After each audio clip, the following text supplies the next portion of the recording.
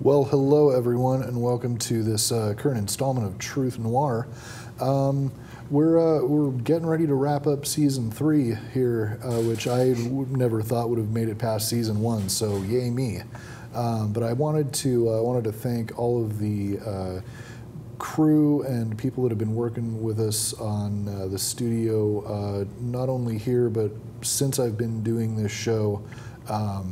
For all of their help and all of their well wishes and all of their technical expertise. You guys are awesome, and it's great working with you. But for this show, I wanted to bring on and I know I say this about all my guests, but I wanted to bring on an old friend because he is actually, haven't seen him for a while, but known him for a long time, and as it turns out, he's doing the public access TV show thing as well. And so I wanted to bring him on and talk a little bit about it. I wanted to thank Mr. Tommy McCarthy for coming on. Good to see you again, man. Good to see you too, man. Thanks for having me. Near as I can figure, it's been about 10 years or something, right? It's been a while. That might be a little bit of a stretch. But yes, it had been a while. And then we ran into each other recently at a friend's birthday party. Yeah.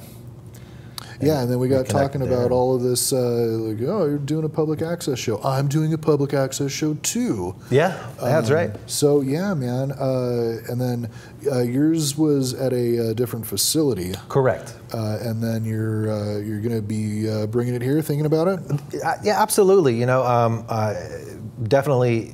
You know, I came over here and had the orientation at the studio here, and really, I mean, it's just an amazing facility, obviously, and the people here are all super cool. Rockin'. So definitely something that I would love to do. We do have 8 episodes. We haven't even aired them yet. So I know there are some options there as far as where we're going to air, and then moving forward for I guess we could call it our second season at this point. We only have 8 episodes, so I think it counts.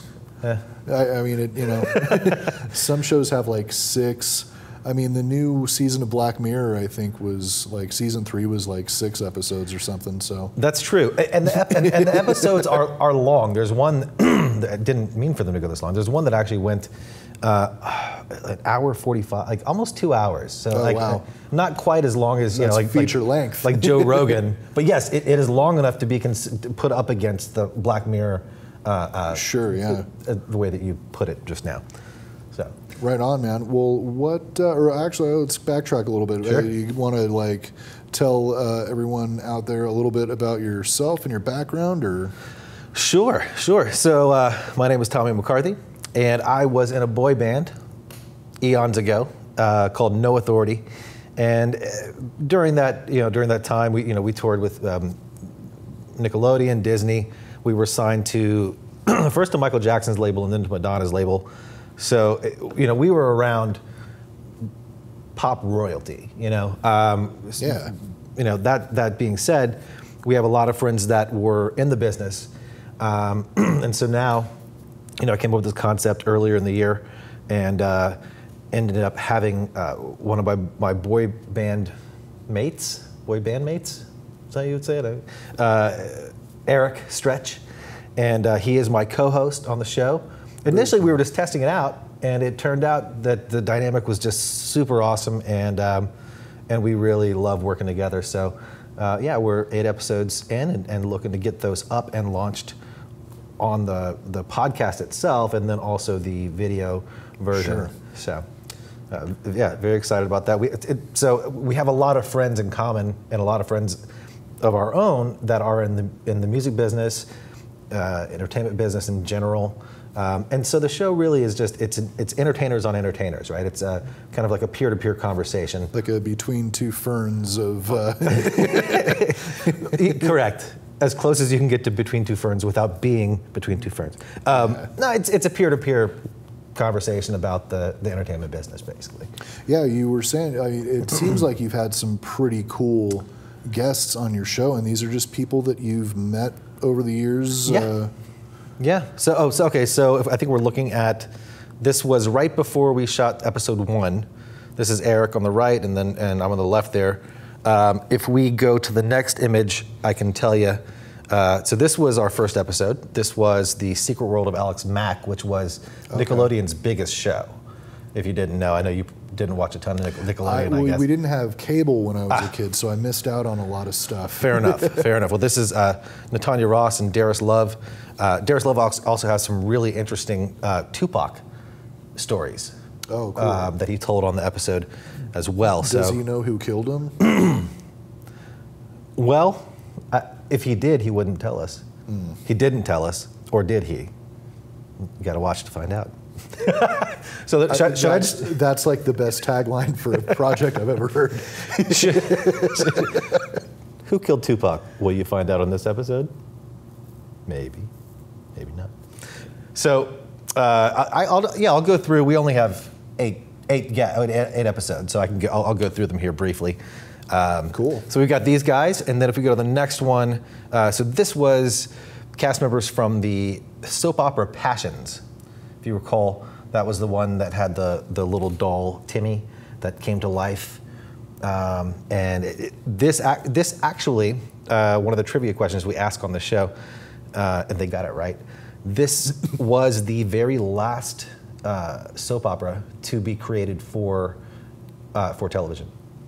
Really? Yep. This is the very last one that was created for TV. Everything that's on now is just old stuff that's still running, basically. This is the last one that was created for daytime television, I guess. Interesting. And so we have Christy Ferris and Jade Harlow. Jade is the one in the dark shirt. She is a two-time daytime Emmy Award winner. So that was really cool having them on, and they had a really sweet moment towards the end of the episode too that you'll have to watch to see. There were tears.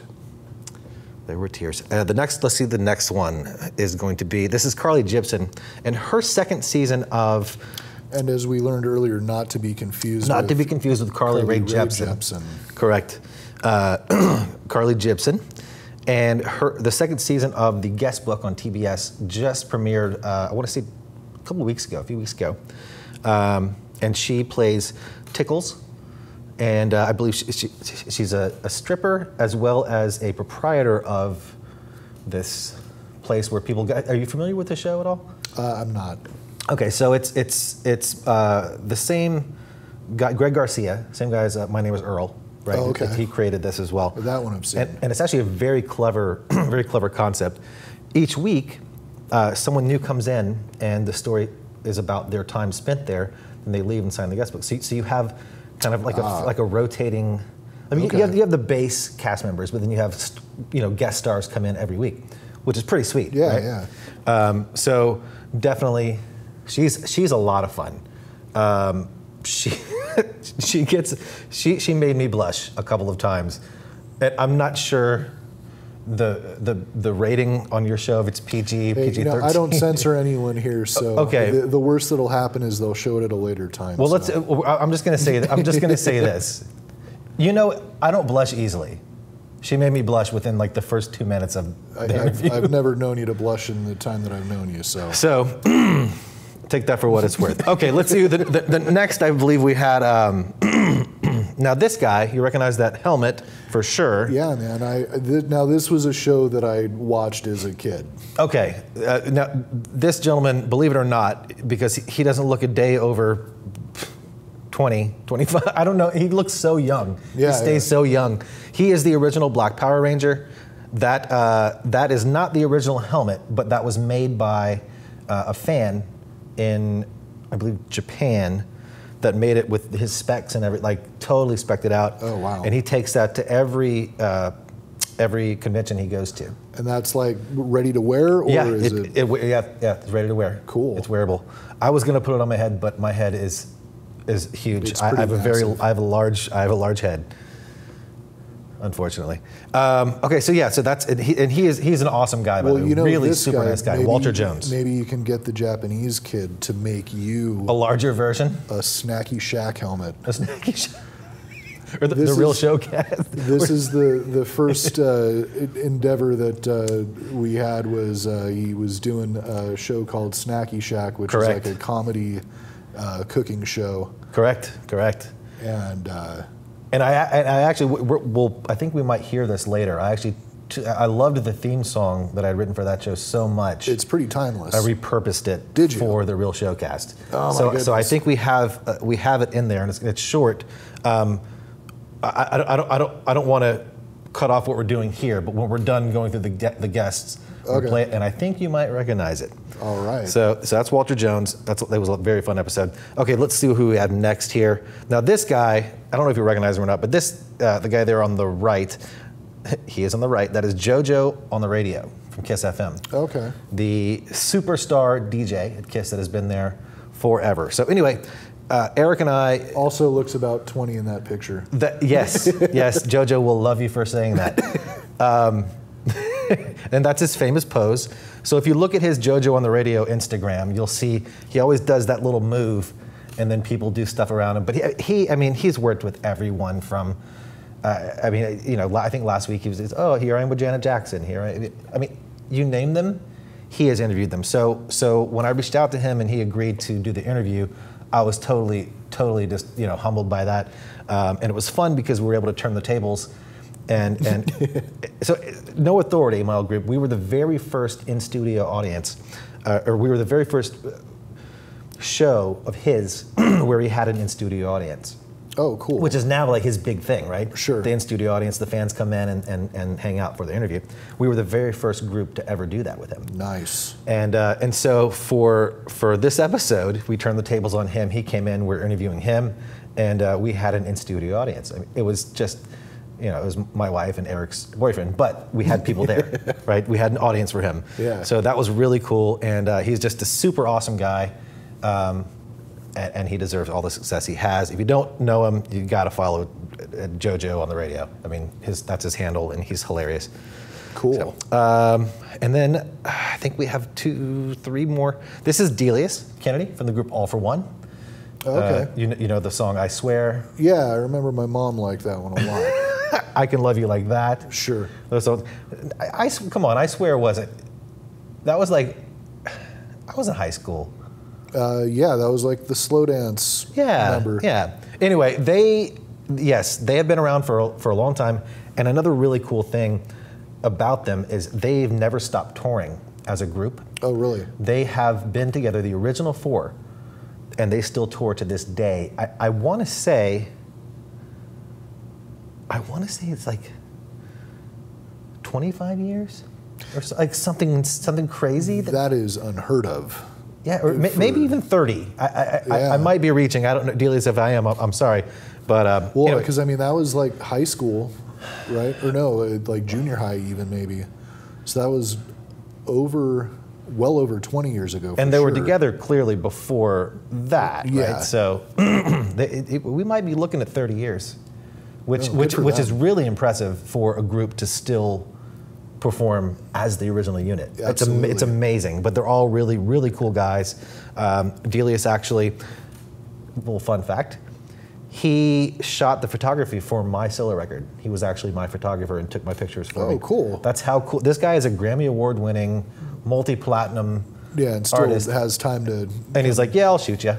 You know what I mean? Super cool guy. Cool. He also has a show called Flashback Tonight, and he has a lot of fun guests on.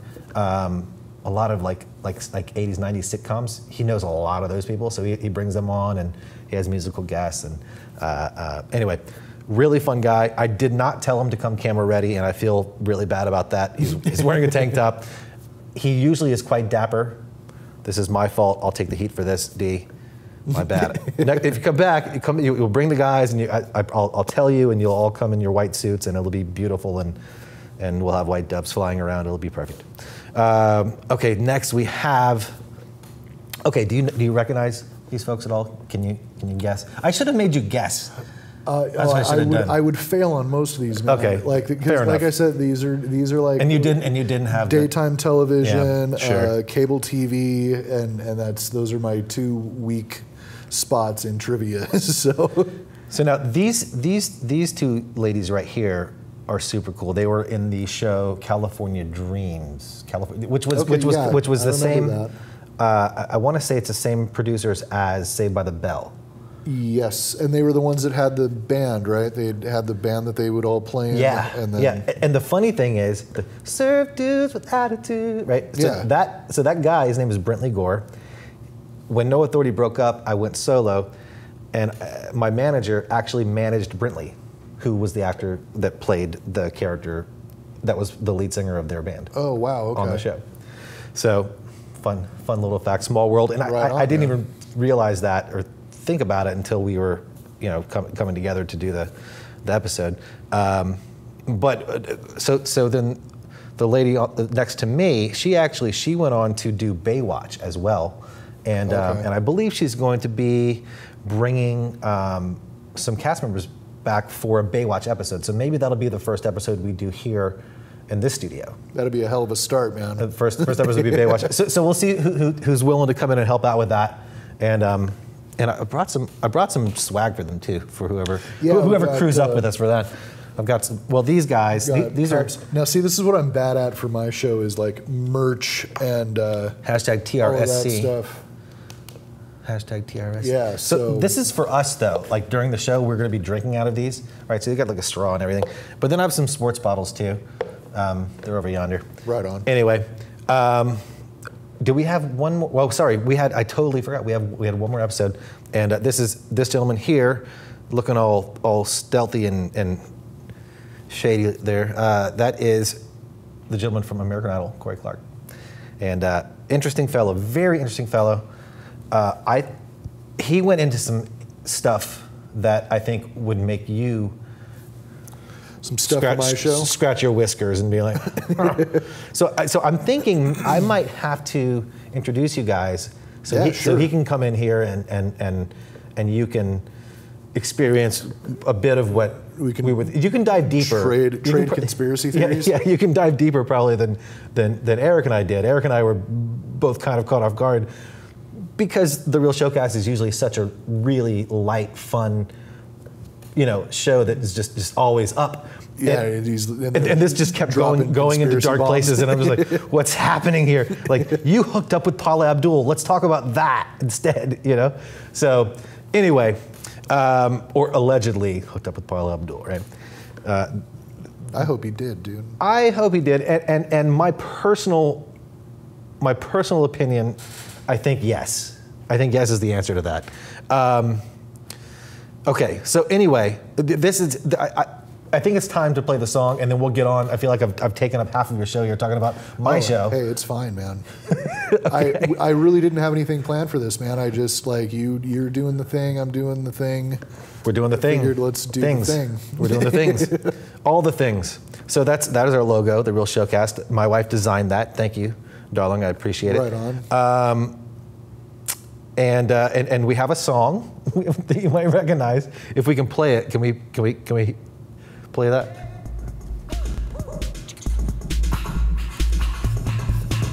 Yeah, man. I remember when you wrote this, dude. The Deals and the Robbles.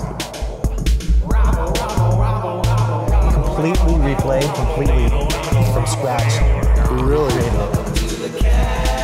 And changed the lyrics on it. Sure.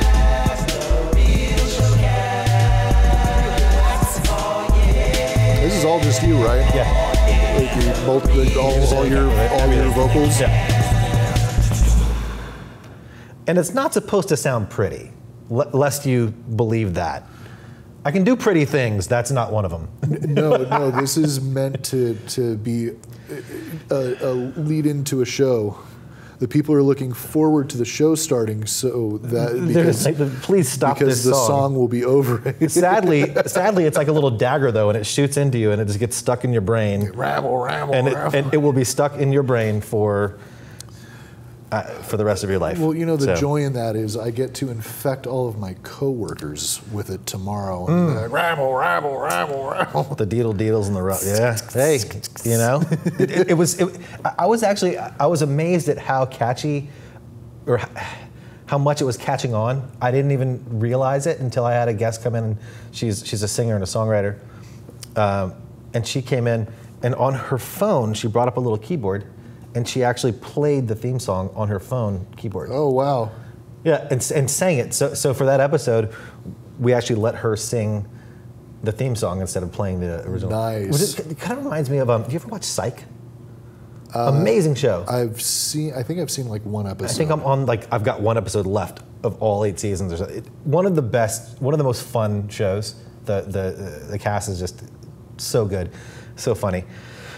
Anyway, there are certain episodes where they're themed, and the theme song, they change it to fit the theme. So they'll have, one of them, they had Boys to Men do the theme, and then maybe there's like a heavier rock version, or maybe there's it's really cool, and I didn't need to talk about it this like much the same because it's melody, or it's or the just same melody in Okay. general. Sometimes they would change it up, but it just reminded me of that. I just had a brain fart where I'm like, oh, you know what? We changed up our theme too once. We're not as cool as Psych. Sorry for pretending. Never mind. Forget that I said that. So yeah, man, that's hopefully forthcoming here pretty soon. I can't wait to see him. Yeah. I can't, but I have to wait until after the break, I believe. So I just got to crew up, wait till after that break, come in, and have a fantastic 2019. Well, as long as it doesn't interfere with my day job, I'm happy to come down and man a camera or do whatever. Hey, man, I appreciate it. That sounds great. Man. Absolutely. I'm looking forward to it. Absolutely. So I know here you do a lot of the conspiracy stuff, and you and I back in the day had many. We had some crazy conversations. Fire pit conversations. And many of which I don't think either of us remember. No. But the ones we do. I remember sometimes you would just go off talking about something, and in my mind, I'm trying to make sense of it, and there was just no way that I could piece it together, the things you were saying. So it's only fitting that that's what your show is about. That makes complete sense to me. Yeah. Complete sense. So I guess give me a taste of what. I mean, don't put me on the spot, but give me a taste of what the show's about. One thing that we try and do is the original incarnation of the show when it first started, we would do conspiracy theories that actually happened. As the stuff that, like, you might say it to people, and so it's no longer a theory; it's actually just there's like been documents declassified, and this information is readily available. Mm-hmm. But it's some spooky stuff that the government did or that happened. Mm-hmm. That when you say it to people, people are like, "Oh, that's your crazy conspiracy theorist." And so I tried to do some of those first. And one of them that's my favorite is called Operation Northwoods. Okay. Nothing to do with the fantastic restaurant down by where I live where you throw the peanut shells on the floor. Not the same thing. Is that the one? I think that's the restaurant they use as the restaurant in Fresh Off the Boat, that TV show Fresh Off the Boat. Is it? I think so. I've never seen them filming there. No, I think they just use the outside, the facade. You think so? I think so. I could be wrong. I'll have to take a closer look. It's called Cattleman's Ranch on the show. Yeah. It's a funny show. I like that. It's a great show. Hilarious. Funny without a laugh track even, which is hard. Yeah, they don't have to force you to laugh. It's actually cleverly written. Yeah. Which is good. But yeah, so Operation Northwoods was a proposal written by the Joint Chiefs of Staff during the Kennedy administration to have an actual, instead of a Cold War, where it was like this war of ideals and we'd piss away money racing each other to the moon and who has the best spy satellite or whatever. Yeah. They wrote this proposal to actually engage in and provoke a hot war, boots on the ground. And their proposal for this was to incite a war between the United States and Cuba, where Cuban nationals would, and see if this sounds familiar to you, would hijack American airliners, fly them over to Florida and crash them into tall buildings, causing massive loss of life and enraging the people, so they hoped to finally, instead of saying, no, we don't want a war, we already had World War II like 20 years ago, to gain public support. To get behind that, Yeah, because then they will have attacked us. But this is a proposal that would have been completely staged by our government for the purposes of sending our troops to Russia or Cuba to go die in another war. To what end? To defeat communism, like to physically defeat communism instead of just trying to spend them into poverty. Right. And so, but I mean, what does that sound like to you? Sounds pretty similar to something that happened the month of September, the 11th. something along those lines. And you know, it's just one of those things where I say that to people, and they're like, "Well, no, it's just a conspiracy theorist." And but there's a good resource website hosted through the University of Washington at Georgetown called it's called the National Security Archive. The NSA. The NSA. But it is the largest single archive of Freedom of Information Act documents in one website. And so there's all kinds of fun stuff there. And when I had more time on my hands, it was a fun thing to go rooting around. And, you know, when people say, it's, you know, the past is prologue kind of thing, and I think this is definitely proof. Like, the blueprint for that already existed. And when people say, "Oh, our government would never do that to us, you're unpatriotic," it's a fun thing to take them on a little internet cruise and be like, "No, here it is. It's not even redacted." Now, of course, Kennedy wouldn't allow them to do that, and he ended up dead a few months later. This was one of your first episodes that you did? This was, I think probably episode 5 or 6. Okay. Something we first started really going. Unfortunately, man, we're running out of time, so I can't really delve into the full mysteries of Truth. Can you give us the big one to look forward to next season?